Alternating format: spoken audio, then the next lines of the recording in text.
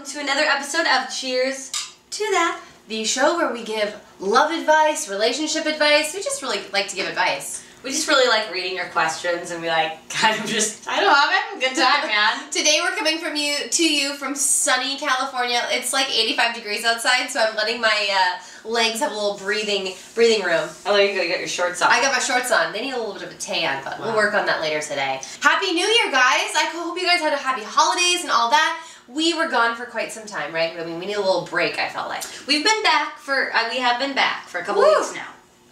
We have been back for a couple weeks, and we're happy to be back, and we're going to be Cheers to Thatting every single month, the last show of the month. Bye-bye, Fab Forward. You can just stay in 2013. We're moving on. We're back to Cheers to That. And we're Tipsy Tuesdaying every first Tuesday of the month. The other 2, or possibly 3, depending on the month. Yeah.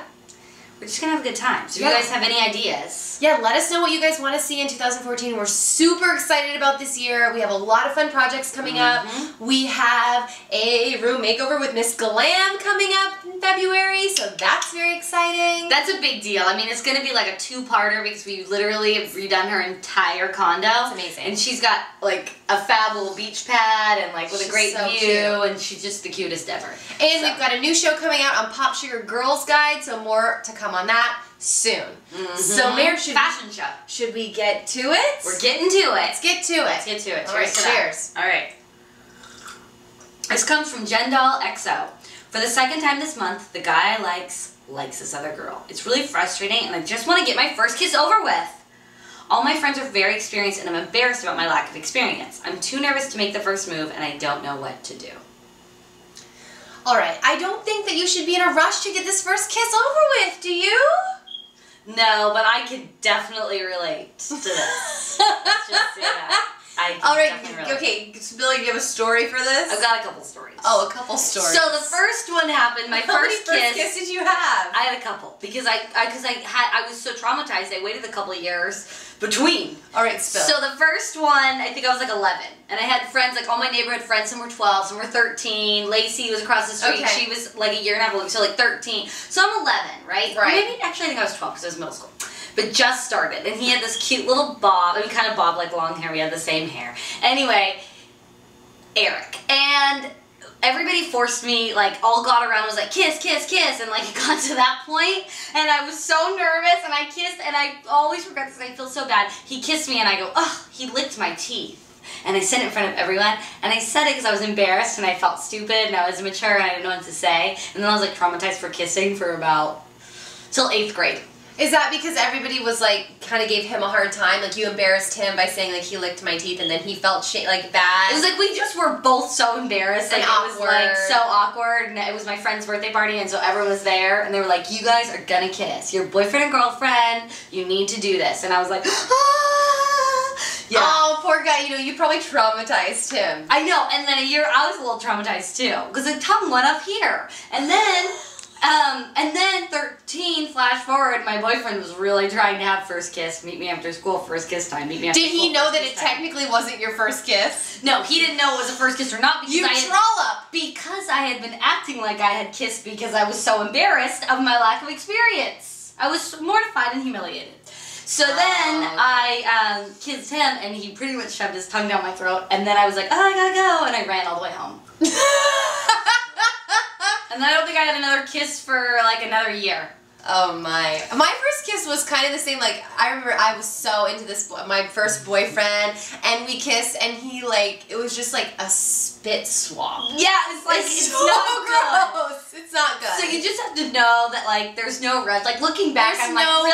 Like, it's so silly. There's no rush, and yeah, it's probably not going to be a great experience. It's always kind of awkward.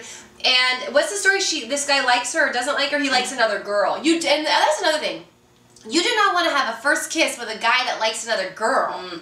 No. You need to wait for your Prince Charming to come and sweep you off your feet and have a great first kiss. Whether it's your first kiss or your first time having sex, it's the same thing. And you want a guy that wants to be with you. Yes. And I get that your friends are more experienced than you, but I doubt they're that much more experienced. And if they are, let them be. Let them be. And who knows, they could be lying about it, okay?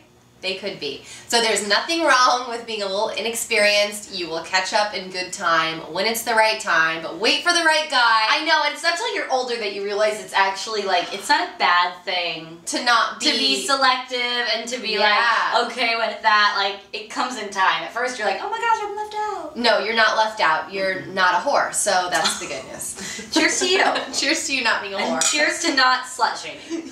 Yes. Sorry. All right. Okay. This one comes from Lola Cara. Could you guys help me with this on the next episode? I would really appreciate it. So I liked one of my classmates for about 3 years, and I told him how I felt last year. I had to go on a trip for 2 weeks, and all through the trip we talked via chat, and he said we were going to get together when I came back, and maybe I'd have a chance of being with him. Okay. Okay, that's the first red flag. A couple of days later, after I came back, we went to the movies, but when I got there, he was with one of my best friends, and they told me that they liked each other and wanted to be together, but were worried about how I would take it. I stopped talking to both of them, as they were blaming everything on me, because they couldn't be together, because of how I felt for him, and now, a year later, they've broken up, and I'm not sure what I should do. Should I start talking to her again, or leave them both in the past?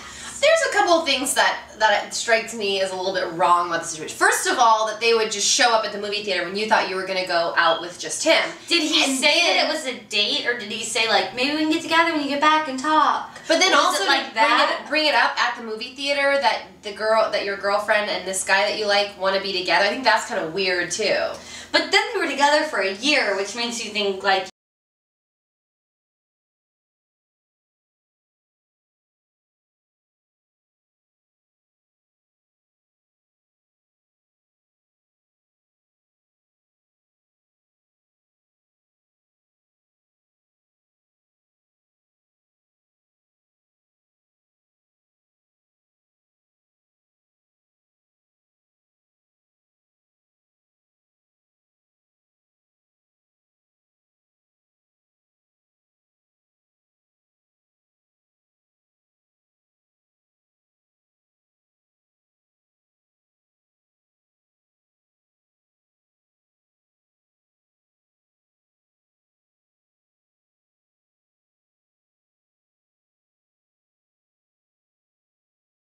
hung up on him. It certainly was not working out for a reason between the two of you. So you have to trust that everything works out for a reason, and that, you know, the guy for you will and come if there's around. any solace, they did break up. Yeah, that's and maybe the good news. one of them got their heart broken a little bit. So, you know, keep that close to your heart. Cheers. Cheers to sweet revenge. Hi, girls. So there's this guy at school, and one time I was with my friend, and he came up to us because he's new here, but I didn't know him, and cracked a joke, and I laughed and smiled because I thought he was cute, and he saw me smile at him. About 1 or 2 days later, he was near me, and I was with a friend, and I laughed, and he turned around and smiled at me in a flirty way, and I smiled back. Ooh la la. Right? He was looking deep into my eyes, and then he did a thumbs up. I really like him, and I think he likes me too. What do? I want to talk to him, but not make it awkward because I don't really know him at all much. And this happened at the end of the year. Will he remember this and still like me at the start of the next year? Alright, so basically the summary of this is that you saw a guy, you guys had a little bit of chemistry. You had a little moment. Don't know You him had your very moment. well. You don't know him very well, but you definitely had a moment. And you're wondering if he'll still remember. And I say that he probably will.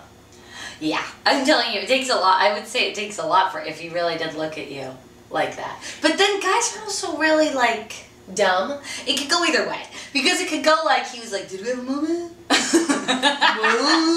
didn't notice. Or it could be like if he consciously did that, he definitely remembers. I say it's worth a shot though. You've got nothing to lose, okay? Nothing to lose. We've all heard the story about how I ended up with my fiance, how I asked him out, and now we're getting married. So you literally have nothing to lose. If he acts kind of weird with you and like, oh, I don't know what you're talking about, oh, whatever, then whatever. And I think it goes back into like, you're like, well, I still remember. I'm like, are you guys on break? Can you get like social media contact? Is he on yeah, Instagram, can you somehow? Facebook him or like his Instagram photos? Something like get a little dialogue going on a little bit. You know, you don't have to all of a sudden be like, we had this moment last year and I think that we were meant to be. It can be like, yeah, no. just get back involved. put yourself back in his circle, Yeah. in front of him. Circle of trust. Circle of trust, whether it's on social media, whether it's, making a point to walk past him in the halls and give him a thumbs up. And look at you. Now you guys have that bonding thumbs up thing. You know, he's in it the can be thumbs like, up.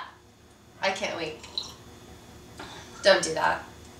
I think that was some good advice about just putting yourself in front of him and see how it goes. Feel it out. You'll know if you guys continue to have those kinds of moments. He'll know and too. have that connection. He'll know, you'll know, and then you'll know that it's the right time to go in for the kill. Oh, yeah. But I say cheers to you for being, a strong, independent woman who's going to take charge and go get her man. Oh, one thing I should probably bring up is we haven't had a chance to talk. I cut all my hair off, which you guys probably know. Yes. But it's gone. And I just kind of happened. I kind of got talked into it. I wasn't super happy the first time. My friend fixed it. Getting used to it. And I think I'm owning it. It's a great look for you. It's good fun. I love it. I love it. It's so, professional and fabulous. And, I'm here to take care of business. Hey, now. Yeah. I'm a businessman. I'm not a businessman. Ooh. Hey, now. Little Jay-Z for y'all. Cheers to your new hair. Thank you. Cheers to you and your wedding in 4 months and your amazing getting in shape. I only have, is it 2 or is it 3 or 4 episodes of Cheers to That to film before I'm married? Oh my god, okay, so we'll bring Finn on before and then we'll get before and after. Okay, that's a good idea. And I am going to try and bring you guys some wedding coverage and do some kind of video for the wedding and stuff for you guys. For sure, I definitely want to do that, so I'm trying to figure that out because it's taking place in Texas. Tell me your bachelor party. Oh, so for my bachelorette party, we're going to Coachella, which is kind of huge and amazing, and I hope that we make it back in one piece. I feel like it could very well lead to, the hangover, the female hangover. I want a monkey. Who has a monkey? Or the baby. You could have the baby in the Give me a monkey or a baby. I want all my teeth. I don't want any tattoos. But if you're in Coachella, second weekend, come find us. Party with us. That could be fun. Party on. Okay, what else? I think that's pretty much That's it, right? it, man. Thank you guys so much for watching this episode of Cheers to That. Yay! And if you love kind of what we're wearing or what's going on here, check out our Louvocracy and actually follow us there. Really cool. And all the links will be below so you can buy it and get the look too. Yes, thanks guys so much. See you next time. Bye!